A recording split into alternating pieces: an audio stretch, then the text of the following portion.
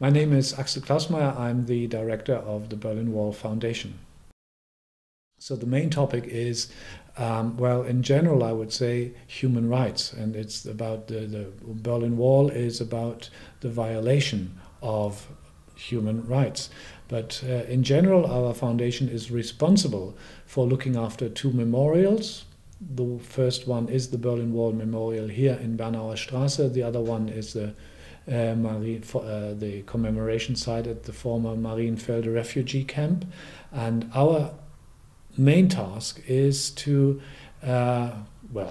protect and to maintain the sites, but also to research the history, to educate people. Education and political education is the key topic, as well as to provide an adequate memory for the victims of communist dictatorship.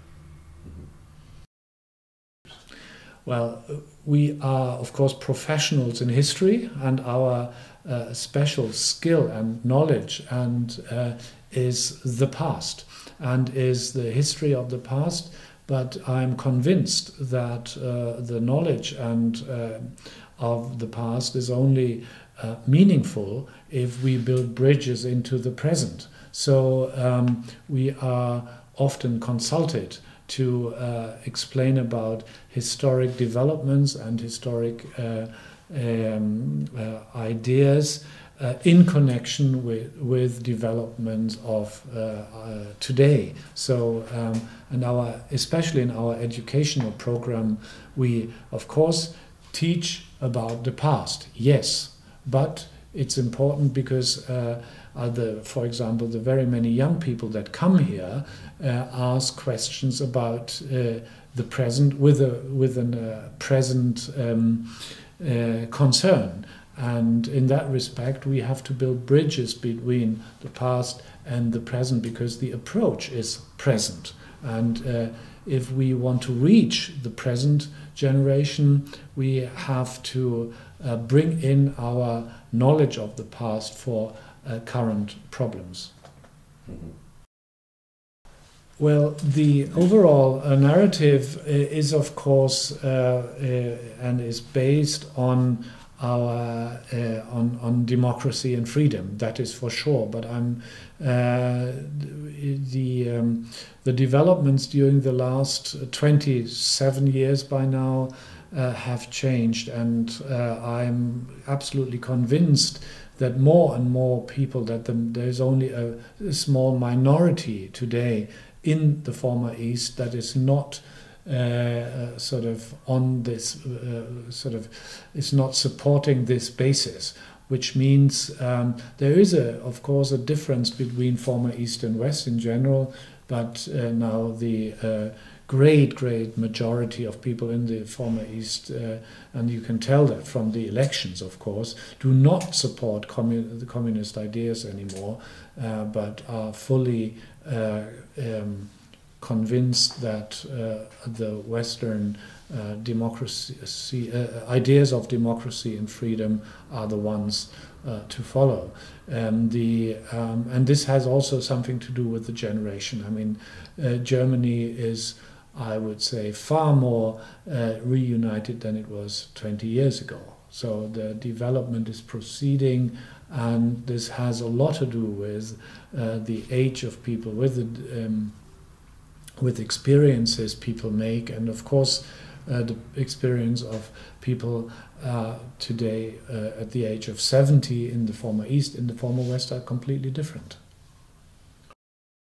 The European Union, I fear, is facing serious problems, and the topic of new borders in Europe is, of course, a very current one, and of course in context with our institution, the Berlin Wall Foundation, we are very often questioned and asked, are we today, since new borders are being built in Europe, are we now losing the achievements of 1989, when for the first time ever there was a peaceful revolution, a communist dictatorship was peacefully overcome, walls were overcome peacefully, and now we sort of losing this achievement due to, and is this newly created Europe that was created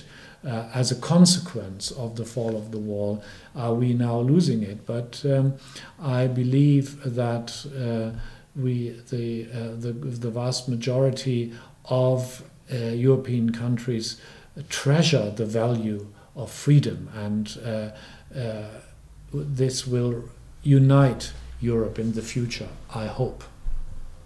And how memorials or memory can help to this? Is it necessary to have a European common political memory, or how do you feel? I think every country has to have its own way of approaching memory, of dealing with memory, because the memories are diverse, as Europe is. It's very different in Spain to Poland.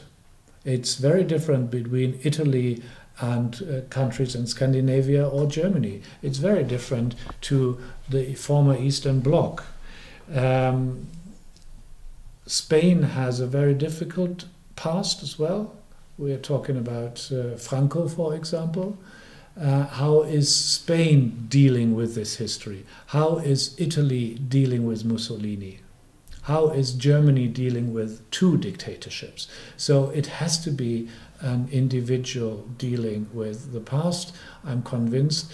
But if the general European basis is the Western ideas and values of freedom and democracy, I think it's only right that there are different approaches. Because, for example, if you think of a rather sort of economic-wise a poorer country of the European Union like Romania or Bulgaria, it has to be different.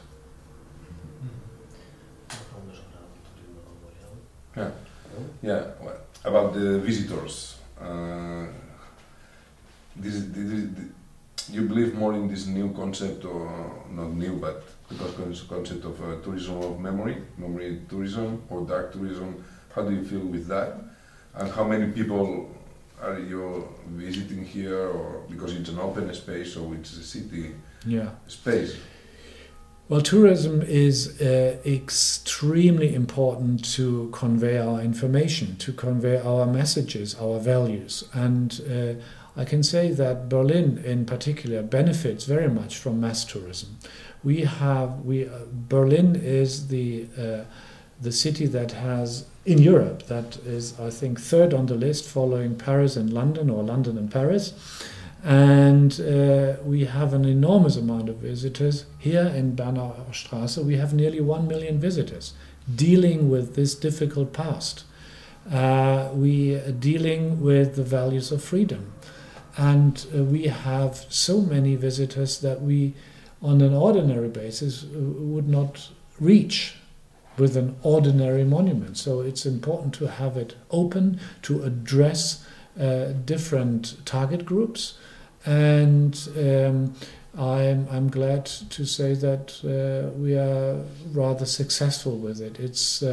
We need open space, a public space in the middle of the city to confront people, even with history. In our case, we are happy that it's a happy end in our history. I mean, the wall falls, and even peacefully, not a single shot fired. This is a wonderful message, and that goes and spreads out from Berlin, spreads out from Germany.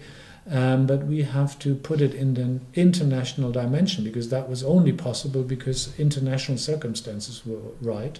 And therefore international tourists come here to see that, to learn. And in that respect, the Berlin Wall commemoration site is also a symbol of hope for the rest of the world. It's people come here, yes, it was possible. Why not in our country, where there are still walls, or where new walls are going up?